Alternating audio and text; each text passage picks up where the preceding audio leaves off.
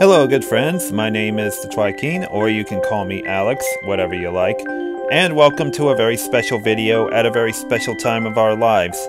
As you can tell in the title of this video, I'm going to be counting down my top 25 favorite video games released during the decade of the 2010s. This decade was definitely a life-changing experience for me, as I was not only stepping into a new set of games released, but also inspired to try out some I would not have even considered, thanks to YouTube and the many content creators who make really great videos about them.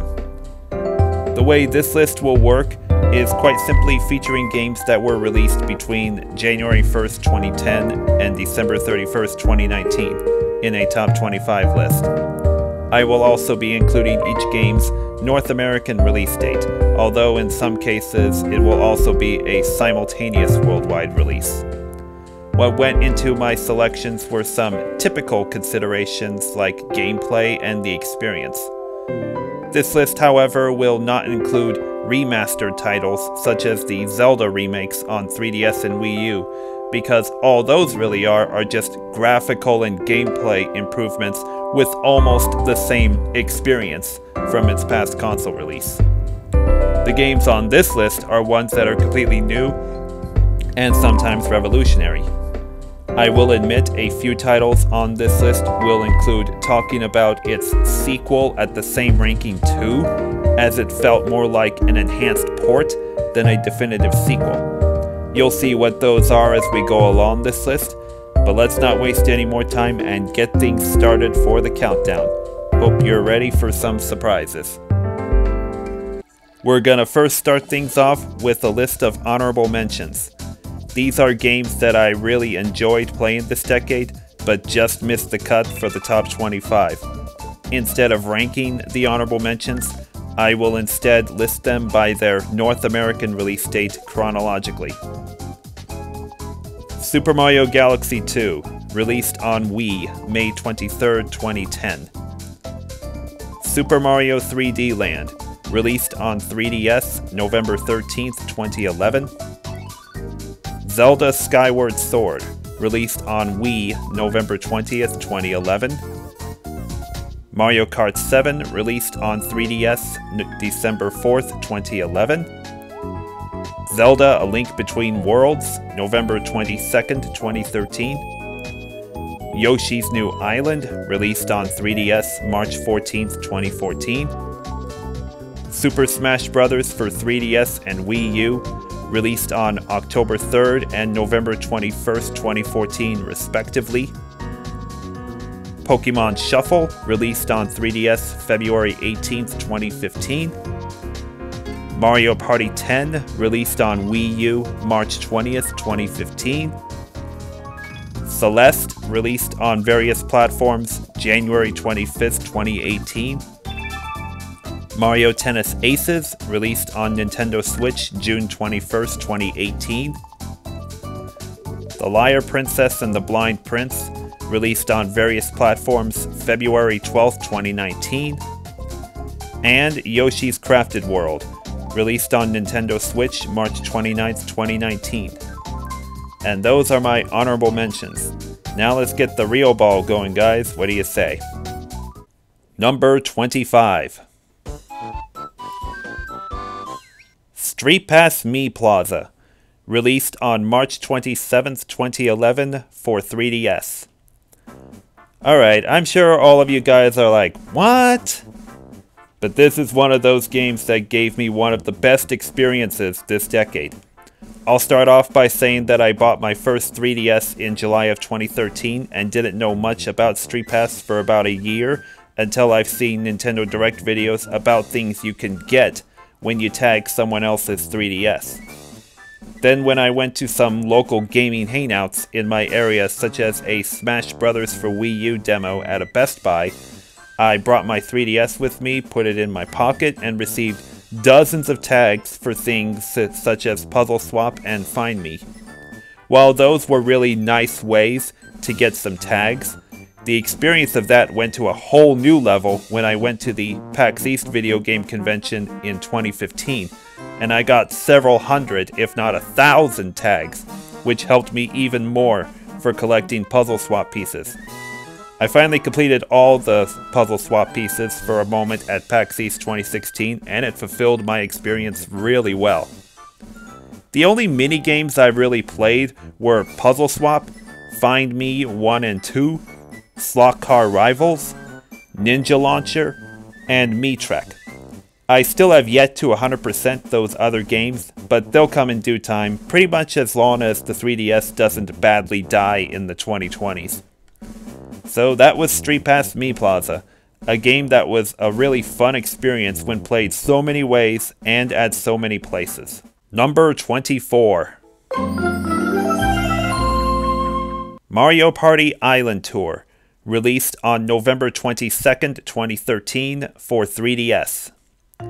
This title should come as no surprise to people who watch my channel on a regular basis, but for those who haven't, I'm pretty much a die-hard Mario Party fan as I've played almost all the titles in the series. This was my first ever 3DS game that I started playing on its release date, as I was torn between getting that one and Zelda: A Link Between Worlds, which also released that day. I just wanted something with replayability for a while, as I only had just a 3DS and Wii system in my house, but not a Wii U at that time. Anyways, onto the gameplay. The board playing aspect, while lackluster at times, is still not that bad. It just felt nice to have an on-the-go Mario Party released on a more superior handheld system. Multiplayer play can be done using the 3DS's built-in download play mechanic, and there's even a board where you must have 3 to 4 human players to play, which I only got to experience once at the PAX East 2016 event while waiting in line for a panel. Most of the minigames have portable play in mind, such as using gyro controls and using the 3DS's touchscreen.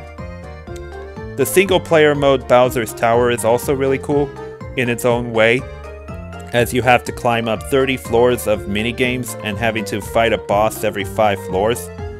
I always felt like trying to set all kinds of records and challenges for myself when playing this Mario Party. This title also packs in a Street Pass feature where I can take on random opponents in minigames for some party points. And that's Mario Party Island Tour, one of the most favorite pick up and play games, especially for a handheld system. Number 23. The NES Remix series. Released as NES Remix on December 18th, 2013 for Wii U, then NES Remix 2 on April 25th, 2014 for Wii U, and then Ultimate NES Remix on December 5th, 2014 for 3DS. Alrighty, here we go. The first of a few games on this list that consist of a series that feel like the same kind of experience playing. This one is definitely a great example. I'll start by saying when I saw a preview of this in a December 2013 Nintendo Direct, I felt really excited to try out classic NES games as if they were ROM hacked. I still had to wait about a year to try it out though, as I still didn't have a Wii U yet, but I got my first experience with the series with the 3DS version. I'll get to that one in a bit. Anyways, NES Remix 1 packs in dozens of classic NES games with certain rapid-fire challenges, and finishing them as fast as possible. The remix portion is where things really shine, such as having Link play the Donkey Kong arcade, or using Samus in a Super Mario Bros. Level. Its sequel, NES Remix 2, felt most like the first iteration, only with NES games not used in the first one, plus a couple new modes including Super Luigi Brothers, which involves playing the Super Mario Bros. Game solely as Luigi and moving in a mirrored direction. The other mode is a championship mode to try racking up a high score, which would also be used in the 3DS version. Speaking of the 3DS version, it contains some of the titles featured in both NES Remix 1 and 2, with the same challenges as before, just in a more portable setting, and it also included online leaderboards for each challenge, based on time cleared as well, as assigning a random challenge on a daily basis. A couple other modes for Ultimate NES Remix are Speed Mario Bros., which is the original Super Mario Bros. Game played in a fast-forward motion, And the other mode, which can be unlocked after clearing every challenge with 3 stars, is the ability to unlock a new game called Famicom Remix, which has the same games and challenges but with them in Japanese. The differences in that may not seem like much, but the sound effects for a few games have different sound effects from their American counterparts, which makes it more fun and interesting. I could tell as the years went on afterward that this game can be easily forgotten after clearing everything in it, but I had an unbelievable blast playing a game with this magnitude of challenges, and that's the NES Remix series. Number 22. Mario Party 9, released on March 11th, 2012 for Wii. I can already tell some of you must be going crazy for me including this notorious game on my list, but it does have its moments of sheer joy and other things. The biggest reason people call this a notorious game is that it shifted the Mario Party series into a direction highly disgraceful with the car mechanic.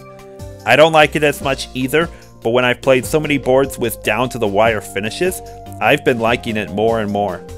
Anyways, the concept, unlike the first 8 Mario Party games released, involves riding a vehicle with your opponents and collecting these things called mini-stars, which can be obtained by moving through certain spaces on the board, playing mini-games, and other wild and crazy things. Quite simply, the player with the most mini-stars is the winner, aka the superstar. Besides the board play, the game is stacked with a few fun modes too, including a single-player story mode and minigame modes that involve many different ways to win. One cool new mode is the perspective mode, where you can play some minigames from a near first-person perspective. After all, we've played minigames from a high camera look, now see how it looks from the actual perspective of the character you play as. I think it's an awesome challenge if you ever get a chance to try it out. So that's Mario Party 9, definitely one of the more controversial selections of games to put on this list, but like I said earlier, this is my own list of games that I have really enjoyed, and I shouldn't have to have like a carbon copy of someone else's list anyway. Number 21. Pokemon X and Pokemon Y, released on October 12th, 2013 for the 3DS. Probably the first decent selection of this countdown. A little backstory first. I didn't play any kind of mainline Pokemon game since either Gen 1 or 2 before playing this one. Definitely the biggest reason I got into this one is because it was just after the time I became a first-time 3DS owner and kept seeing tons of trailers and buzz on Twitter about it that I should give it a try, and I had an epic blast indeed. I haven't played it as much lately after beating the champion, but it made for great memories after getting myself back into the Pokemon franchise for the first time in quite a lot of years. I'm not going to go over the plot of the game as it could be spoiler heavy, but I'll mention that playing with something like Pokemon of Me was another thing that really got me a more engaging mood to play the game and give my Pokemon a lot of encouragement. And that is Pokemon X and Y, the game that made me a casual Pokemon fan again after over a decade. Number 20. Puyo Puyo Tetris, released on April 25th, 2017 for Nintendo Switch and PlayStation 4, and other platforms too. I'm gonna point out that this was the first game I bought for my Switch, especially as that was mere days leading up to this game's release. I felt really excited for this one as it combines 2 franchises I have tons of experience, although maybe not as much for the Puyo Puyo side, as I played a similar game called Dr. Robotnik's Mean Bean Machine many years ago. I'll start off by saying the story mode of this game is really well put together as it features a wild and crazy plot and makes you play some various modes. The modes include standard Tetris play, standard Puyo Puyo play, Fusion, which combines both kinds of pieces into one match, Swap, which makes you, like it says, swap modes on the fly, and Big Bang mode, where you place pieces in a fixed spot as many times in a row as possible. All those modes definitely add a lot of intrigue. The biggest thing that made me proclaim this game as my 2017 Game of the Year is the ability to play matches online with friends or randoms. As I played over 100 hours of this game online, I knew right away that this would be my perfect one-on-one game instead of Smash Brothers, cause I just seem to have better instincts at Tetris than trading hits in Smash. The online play also gives you a global ranking too, which I find fun and exciting to try and improve on almost every day. And that is Puyo Puyo Tetris, a game with a pretty addictive online multiplayer mode. Number 19.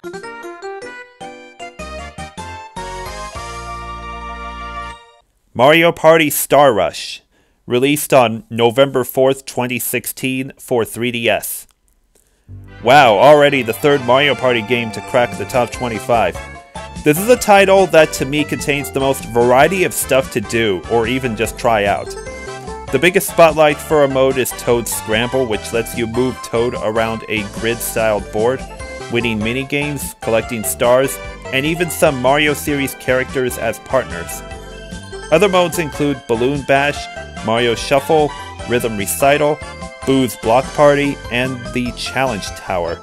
But my most favorite is Coin-Athlon, which makes me move around a circular board and move a space for every coin collected in minigames, which makes this mode treated more like a race to complete a set number of laps against opponents. The minigames in that mode are well put together to make for a fun competitive race. That's all I'm gonna say for Mario Party Star Rush, as I don't want to take up too much time discussing the game that has a ton of variety. But overall, a really solid addition to the series, even though it's not as faithful as the old school games. Number 18.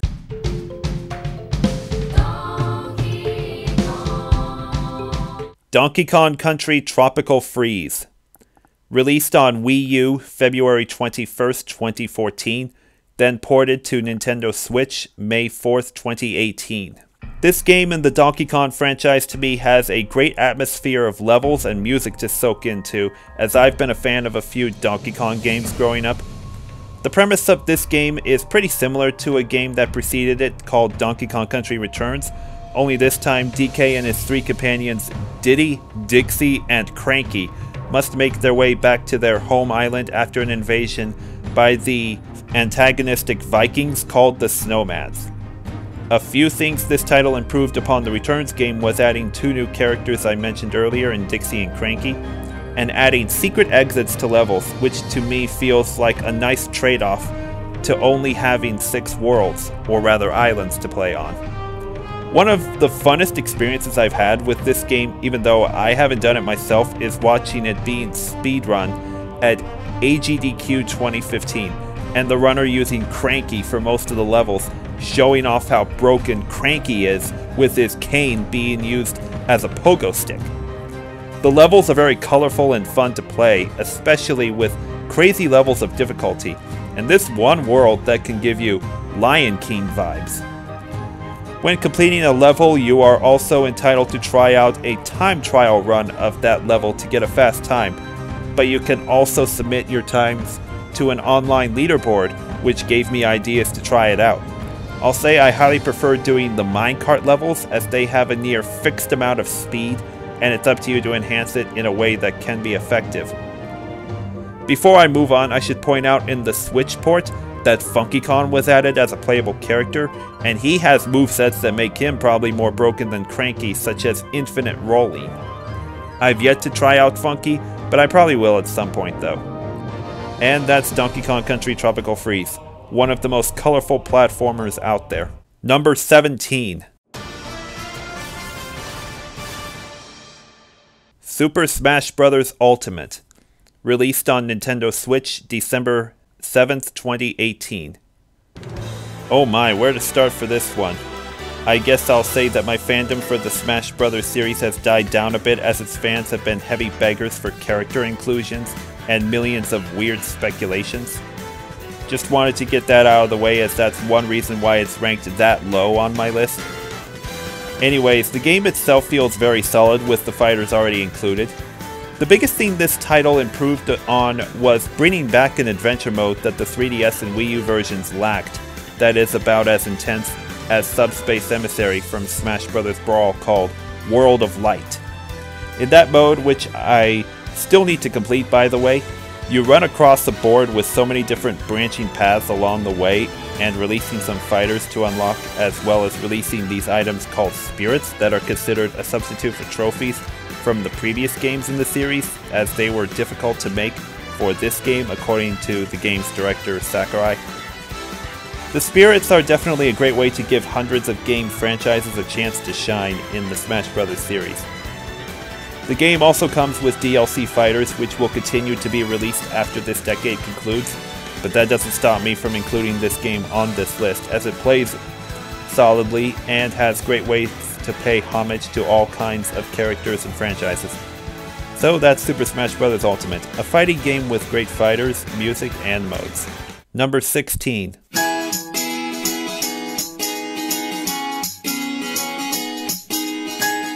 Yoshi's Woolly World, released on Wii U October 16, 2015, then ported onto 3DS as Poochie and Yoshi's Woolly World, February 23, 2017. I had to include this game because it's just too adorable. The platforming and brain-teasing this game brings are what makes it so much fun. Anyways, the game starts when almost the entire Yoshi population gets broken up into rolls of yarn, and it's up to Main Man Yoshi to rescue his friends and stop the chaos caused by Kamek and Baby Bowser, or Bowser Jr., whatever he should be called in this game. A few other things that make this game so much special is the kind of Yoshis that get knitted back together, especially based on the theme of the level you cleared, such as Blizzard, Hot Cocoa, and Watermelon. And Yoshi can also don costumes of some famous Nintendo characters by tapping their respective amiibo figures, which makes things more fun to play. Now I'll talk a bit about the 3DS port. That one contains all the stages from the Wii U version, plus some stages just for Yoshi's companion Poochie. I'll say that it's not as fun as advertised because I feel like it has broken hitboxes to collect beads. Another thing that makes the 3DS version broken is Poochie Pups, which jump out to suspicious spots of hidden secrets. I'd rather stick with the Wii U version as it's just in better picture quality. And that is Yoshi's Woolly World, and Poochie 2 if you want to be more technical. An adorable game with lots to see and explore. Number 15. WarioWare Gold, released on 3DS August 3rd, 2018. Alrighty, here we go. I had this one as my game of the year for 2018. This game is still really fun to play as it encourages me to improve my records from time to time. Anyways, this game is like a definitive edition of the WarioWare series, which contains many returning microgames and modes from other games in the series. The thing that makes these microgames so much fun is that they only require just some quick reflexes, which I feel like I excel at really well. The story mode of this game does a great job of setting things up for everything else the game has to offer. The best thing about story mode is that the characters, known as Wario's flunkies, have fun and hilarious cutscenes with voice acting, something the other games didn't really have. There's so much content packed in this game that I don't have time to go over it, unfortunately, but it's one you should try for yourself if you haven't yet, and that is WarioWare Gold. Number 14. Super Mario Maker Series. First game released on Wii U September 11th, 2015, then ported to Nintendo 3DS December 2nd, 2016. Then the sequel released on Nintendo Switch June 28th, 2019. And here is another entry on the list that involves multiple games on the list that play roughly the same despite a sequel. I first got so much excitement for the first game when it was first announced during E3 2014, as it was like a groundbreaking moment for the Mario series. This game gives you the ability to create your own Mario courses in a large number of ways, as well as play courses created by millions of other players. A few key features that I will mention about the first game is that it gives you the ability for NES Super Mario Bros. Levels to put in something called a Mystery Mushroom costume, which allows you to change Mario into hundreds of different Nintendo characters or other cool things. Some of those costumes can be unlocked using an amiibo figure and by clearing a 100 Mario challenge, which involves trying to clear 16 courses with up to 100 lives. In the sequel for Switch, the 100 Mario Challenge got revamped to Endless Mario, with a more limited amount of lives, but a nice trade-off of trying to clear as many courses as possible. The sequel also included more improved course features such as slopes and setting challenges like collecting X amount of coins, finishing the course with a certain power-up, or even not getting hit. This one also included a really nice story mode with courses designed to help rebuild a castle, and those were a blast to play. One more thing that was included is online multiplayer, but I'm not going to talk about it much because it was a disaster for the most part, as lots of people had bad internet connections. And yes, the first game also got a 3DS port, but I never played it since courses can't be uploaded in it, and I never really cared for it much anyway.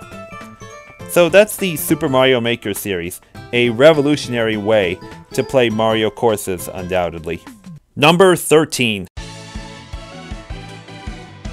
Puzzle & Dragon Z plus Puzzle & Dragon Super Mario Bros. Edition, released on the 3DS May 22nd, 2015. I'm willing to make a big bet that this is a long-forgotten game on the 3DS. The first I heard of this was in January 2015, as there were initial rumors of it coming outside of Japan, and I decided to keep a close eye on it for a few days. Then during a Nintendo Direct that many days later, it showed up and rumors were true. I first played the mobile version of the original Puzzle & Dragons, and it was pretty fun, but playing it on my phone wasn't much fun, as using my finger to slide orbs just wasn't my thing, so I eagerly waited for it to come to a better kind of game system to play it on, and the 3DS is just perfect, as I can easily use a stylus. My first hands-on experience with this game came at PAX East 2015, where there was this large demo booth for it, and I had a ton of fun playing it. This game has the second most amount of hours played on my 3DS with about 170, which is about 40 behind my most played 3DS game that will appear later in the countdown. Anyways, I rambled on way too much with the experience factor I had with this game bundle, and I'll go ahead and talk about it. This is a 2-in-1 piece of software. One lets me play Puzzle & Dragons in its more traditional setting with Z at the end of its title. The Z game takes place in a world filled with monsters that can be collected and be powered up with attribute-colored orbs to defeat other monsters. As you go on the adventure and defeat bigger boss-type enemies called Sky Dragons, pieces of broken land can be put back together in the style of putting a jigsaw puzzle piece in place.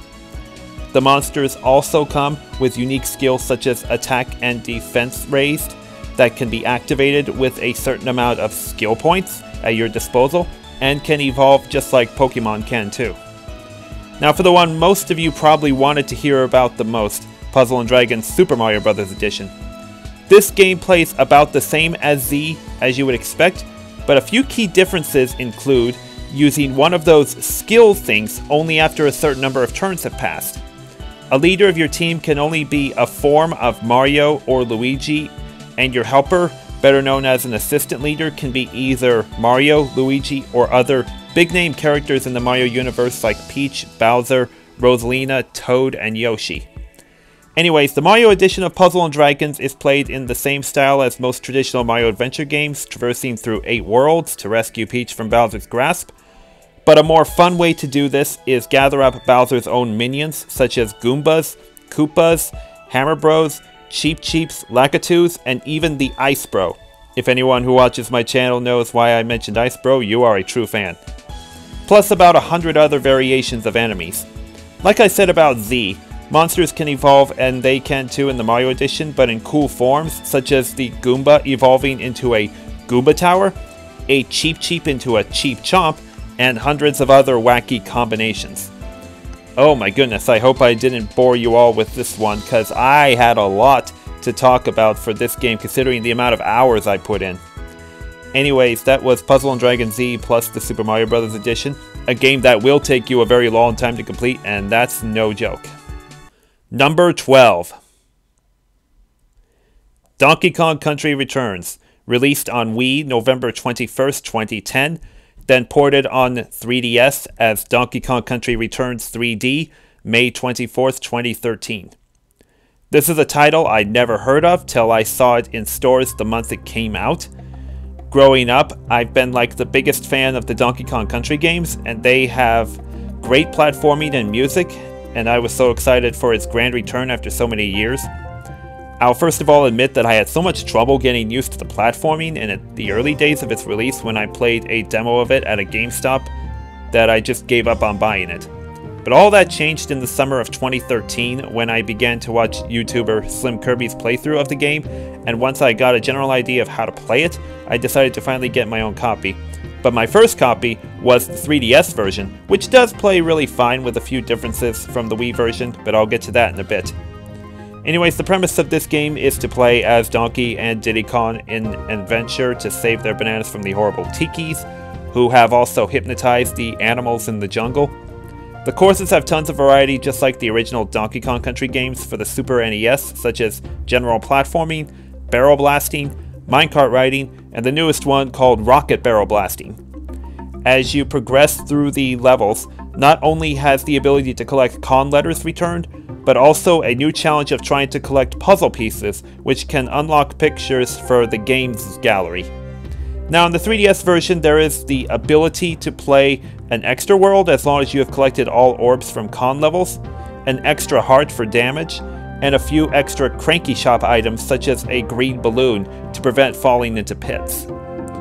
I've given both versions about some equal time as they're both really fun to play, and that will about do it for Donkey Kong Country Returns. Number 11. Super Mario Odyssey, released on Nintendo Switch October 27th, 2017. As this is a game that is undoubtedly on tons of lists, such as mine, I wish I didn't have to explain much about this one, but I have to. The first time I saw this was during Nintendo's January 2017 presentation about the Switch, and Mario Odyssey was among the list of games showing off, and I felt pretty excited to see the initial trailer for it in a metropolitan setting of New Donk City, as well as other really nice sandbox-type places. The main objective of this game is for Mario and his newest companion, Cappy, who has taken over as Mario's new hat as it was torn up pretty badly by Bowser, who has yet again kidnaps Peach, and tries to get a wedding arranged for themselves to collect power moons used to power up a new mode of transportation called the Odyssey. A couple things that make this game very enjoyable is that thanks to a nice sandbox setting, lots of moons can be collected in any order at any time, and the ability to play as 2D NES Mario in a few areas of nearly each kingdom.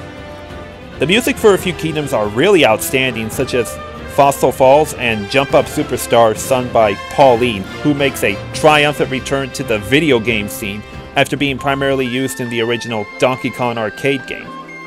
And that's all I'll say for Super Mario Odyssey, a really enjoyable Mario experience. Number 10. Tetris 99, released on Switch February 13th, 2019. Ah yes, my game of the year for 2019. This version of Tetris is definitely unlike anything I've ever played, especially as you're going up against 99 other people in an online setting. A few things that made this game stand out from other Tetris games was continuous updates and events to make the game more and more fresh, such as the monthly Maximus Cups to try winning My Nintendo Gold points, and new background themes based off of other Nintendo games. I don't have much else to say about it, as it still plays like a typical game of Tetris, but no doubt that it will continue to receive new content and events into at least the early part of the 2020s. And that is Tetris 99.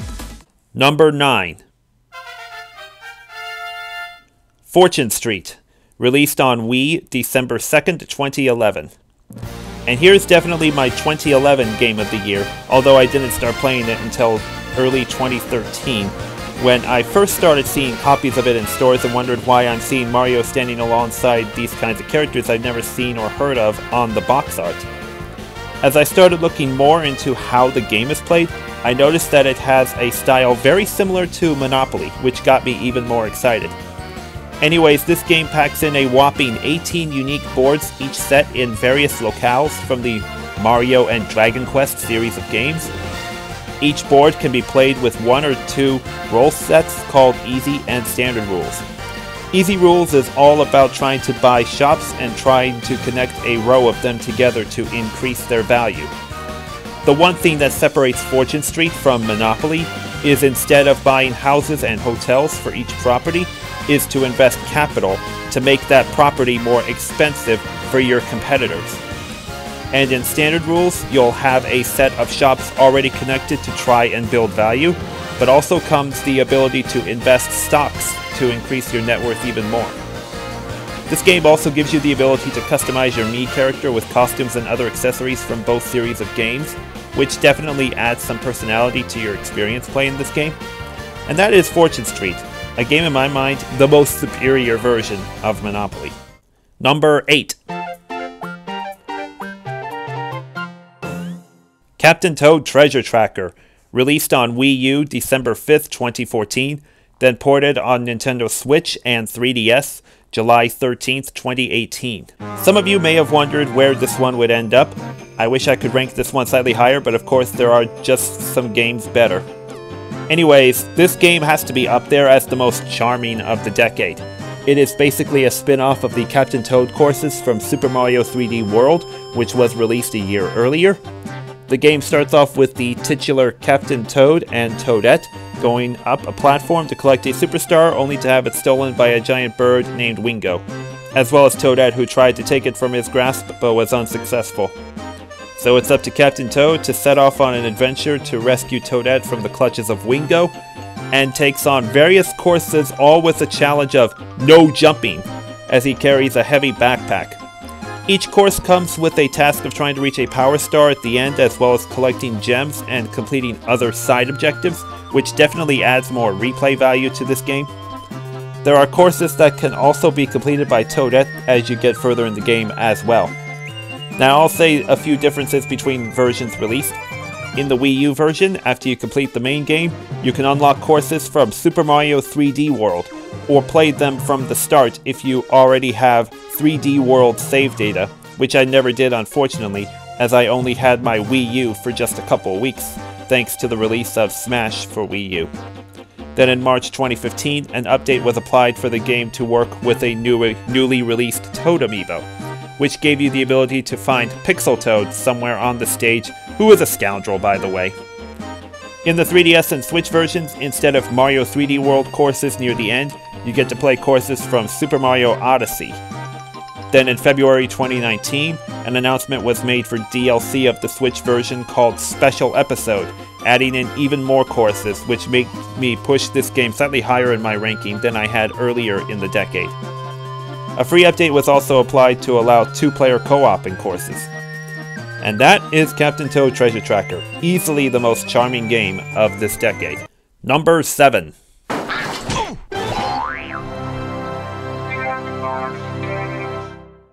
The Jackbox Party Pack series, released every year since 2014 on many platforms. This one shouldn't need that much explanation. Quite basically, it is a series of games that give you the ability to play games in a setting perfect for parties or get-togethers, especially in a live stream setting too. Best thing is anyone can play as long as they have a compatible device, such as a computer, tablet, or smartphone. All that is required is to go to the site jackbox.tv and input your name and a 4-letter room code. I don't have much time to go over every single kind of game made for the whole series, but I'll just name a few of my all-time favorites, which are Trivia Murder Party, Earwax, Fibbage, Joke Boat, Guespionage, and many more. And that's the Jackbox Party Pack series, a series that will no doubt be supported for a long time coming after this decade is over. Number 6. Animal Crossing New Leaf, released on 3DS June 9th, 2013, then rebranded as Animal Crossing New Leaf Welcome Amiibo December 8th, 2016. I'll be honest, I knew absolutely nothing about the Animal Crossing games till about 10 years after the first one on GameCube was released, and I was watching YouTuber Madame Wario's videos of the games that gave me some inspiration to give it a try. The GameCube one didn't appease me that much, as some things looked weird and I had a hard time understanding the concept. But when New Leaf came out, I got more intrigued to try it out, as I was seeing dozens of screenshots of it on Twitter in the first month that I knew I had to finally get myself a 3DS and play it. In this Animal Crossing game, playing the role of Mayor definitely made me more comfortable, that I started to play it on a near daily basis for the first year, especially to unwind after a long day of IRL work.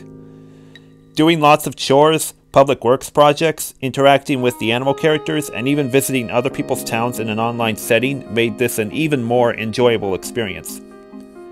Then at the end of 2016, the game got rebranded as Welcome Amiibo, as it gives you the ability to add new animal characters to your town with the ability to scan amiibo cards of those characters to your 3DS. It was a cool idea at first, but the ability to collect a lot of amiibo cards just wasn't for me, and my enjoyment for the game slowly died from there.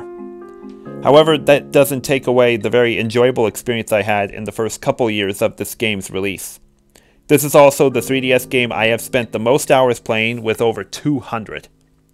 Anyways, that is Animal Crossing New Leaf, a 3DS game to seriously cozy up to. Number 5. Hyrule Warriors, released on Wii U September 26, 2014, then ported to Nintendo 3DS as Hyrule Warriors Legends, March 25, 2016, and then ported to Nintendo Switch as Hyrule Warriors Definitive Edition, May 18, 2018. Alrighty, one of the meatiest games on this list. Why is this game so meaty? It would probably take you the amount of time to eat prime rib to get an understanding of this. Just kidding. Let's get into this game already. I first saw its initial trailer in a December 2013 Nintendo Direct, which I felt really intrigued by, as I had never even heard of the Warriors series games made by Koei Tecmo. This game is what I consider a major spin-off in the Zelda series, and although some people say this is canon to the franchise, I highly disagree, as most of the gameplay has nothing to do with it. Anyways, the game's story mode starts off with a peaceful day in Hyrule until a big army of monsters come in and Zelda orders her guardsmen to protect the land. It's up to Link and many other characters to combat the monsters by using Warriors series tactics of hack and slash. So many Zelda franchise elements are built into this, such as fighting treasure chests with items and finding well-known bosses. Or finding treasure chests with items and fighting well-known bosses.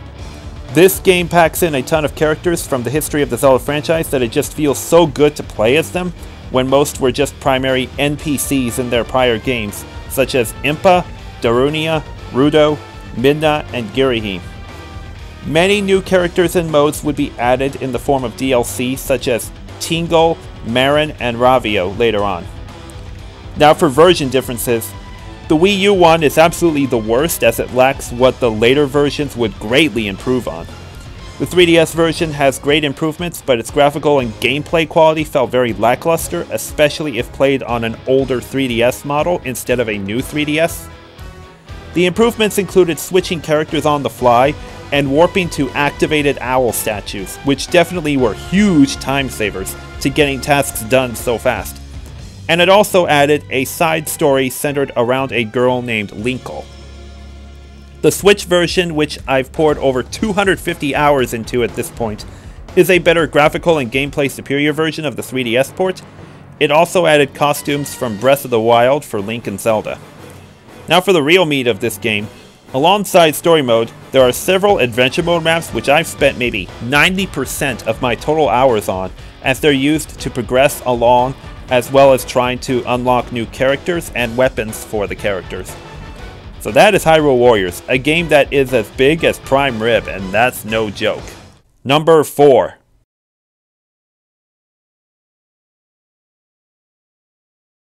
The Legend of Zelda Breath of the Wild, released on Wii U and Nintendo Switch, March 3rd, 2017. This game shouldn't need much explanation, as it's right up there on many others' lists for games of the decade. I'll start off by saying I was so sick and tired of all kinds of speculation and hype for it in the years leading up to its release that I just want to see for myself without all those so-called analysts dissecting all kinds of Easter eggs for it. Anyways, the plot of this game involves Link's awakening from a 100-year slumber from Hyrule, as Hyrule was being destroyed very badly by Calamity Ganon, and it's up to him to rescue Zelda from Ganon's grasp. The biggest reason I've had this game so high on my list is for the massive overworld exploration, which I forgot how fun was when I first played Ocarina of Time. The paraglider item makes things much more enjoyable when I wanted to see what is above me and find some places to go explore. Another thing that makes this game shine are the mini dungeons called shrines, and the bigger dungeons called the divine beasts, which are inhabited by 4 characters that Zelda declares as champions.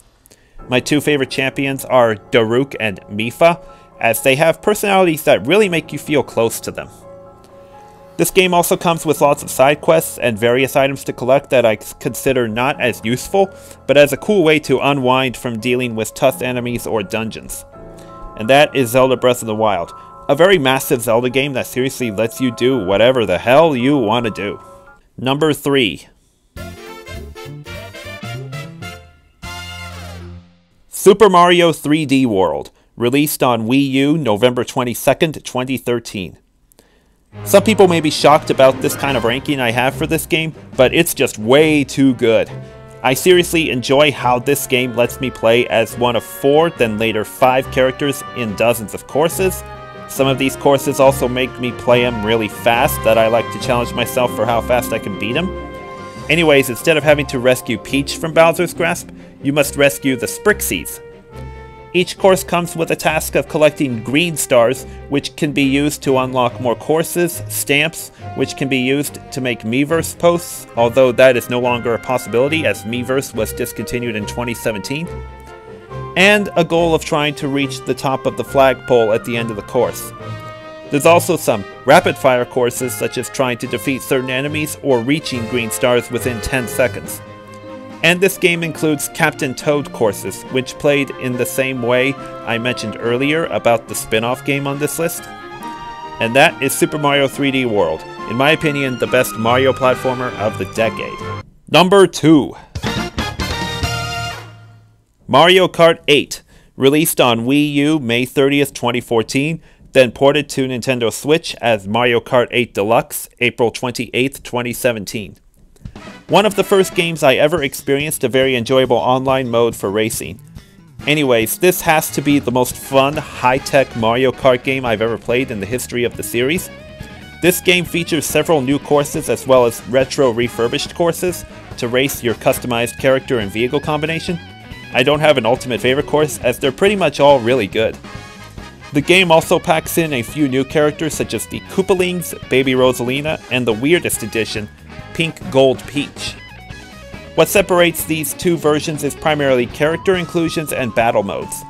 The Wii U version of battle modes is inarguably the worst, as it makes you play the whole racing course itself to shoot your weapons, while the deluxe version lets you play on a more sandbox style course, and in many different styles such as coin runners, Bob-omb Blast, and others. Also, the deluxe version includes new characters such as the Inklings from Splatoon, King Boo, and Bowser Jr. The ability to include Labo support and local wireless play are also included in the deluxe version. And that's all I'll say about Mario Kart 8. Easily the best Mario Kart I've ever played until maybe the newest one sometime in the 2020s. Number 1.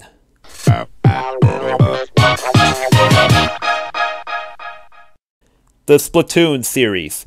First released on Wii U May 29th, 2015, then the sequel on Nintendo Switch July 21st, 2017.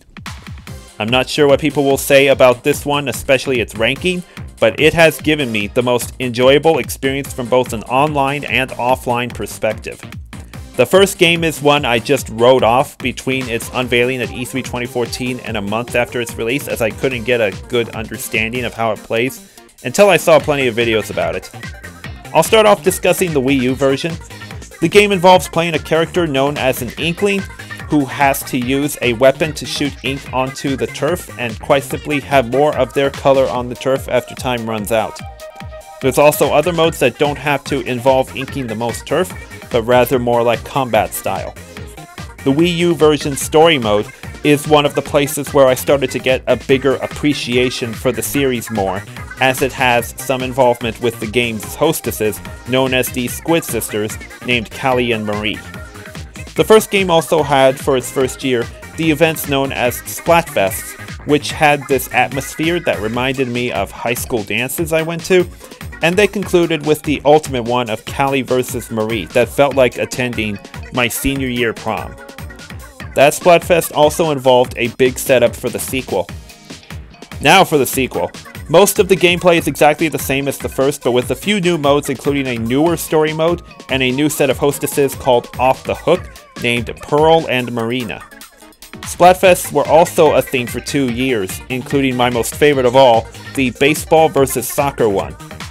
And it concluded with a Pearl versus Marina Type 1 called Chaos versus Order, which is presumably supposed to set up its possible third game in the series. The sequel also involves the first paid DLC called the Octo expansion, which allows you to play a newer story mode as an Octoling, and after completing the story, allows you to play online matches as an Octoling. I found it to be just more variety and a great way to customize your playing experience. And that is the Splatoon series, and that concludes this list. Before we go, I'm gonna include a few more lists gaming related, but without commentary. Hope you enjoyed them, and thanks for watching.